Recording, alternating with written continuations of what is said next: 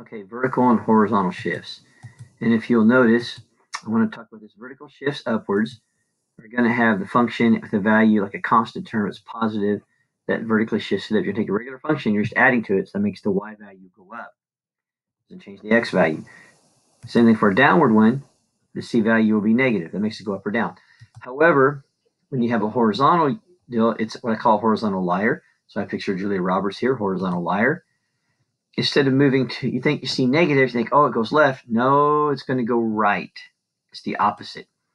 And the same thing here. So if I see a positive one, I'm thinking, oh, it's going to go right. No, it goes left. It goes left. So here's what we're talking about. So here's our cubic graph. There's our parent cubic graph. Our parent cubic graph here on all of these. And this first one, I'm going to -1. Well, notice whatever I put in for x, like if I get 0 here, 0 times 0 times 0 times 0 is still 0. But then I -1, it's just going to move the 0 point down 1. Every point's just going to move down 1. So the graph will look exactly the same, just shifted down 1. This one up here, see this -1? Well, think about this here.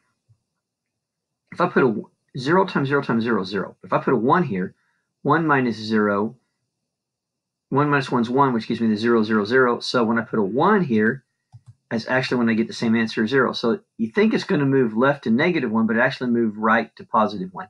Hence the horizontal liar. So this time we're going to have two things happen. Well, I see this +2, so I know it's not going to move right 2. It's going to move left 2, my horizontal liar, and it's going to go up 1. So the graph moved 2 to the left and up 1. Those are our horizontal and vertical shifts of a cubic function.